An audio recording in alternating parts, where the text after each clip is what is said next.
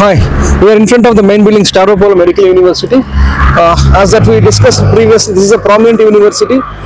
Nearly and moreover in this university, and there are also Indian postgraduates. I mean, the students who came from India, not only studying UG and also they are doing postgraduates. They are studying the post-graduation medicine also in this university. And coming to, there are many departments in this university. There are many departments in this university like oncology, cardiology, and nephrology, neurology, and surgery. There are different type of departments are available in this university. And more of this in this university, Indians, as I told you previously, Indians dominant university in Russia. When compared to Russians in this university, most of the students are the Indians. I will show you one by one all the departments if it is possible. Why? Because already it's 6:30 here.